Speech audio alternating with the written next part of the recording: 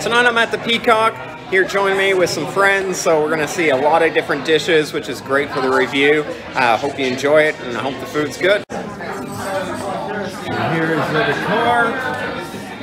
It's pretty. So this is the bread. I'm going to taste it, see how it is.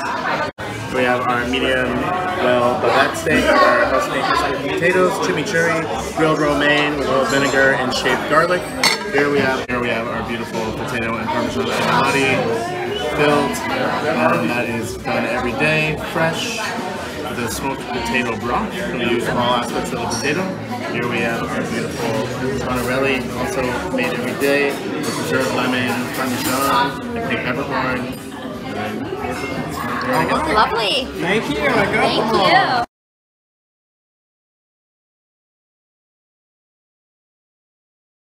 The food wasn't too bad. Devin's was a little disappointing presentation-wise. Could definitely be some worked on. I think your pasta was good. Pasta was good. Steak was excellent. I had a good time. I definitely think that this restaurant is really good for a wine bar. Coming here for dinner, hit or miss on that. Whether you're going to like the menu, definitely check it out online first and make sure you're going to have something you like on it.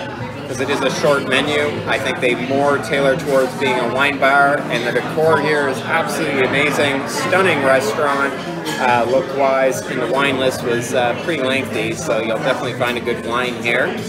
So all in all, yeah, come on by, check it out, see if it's for you, because it's pretty cool.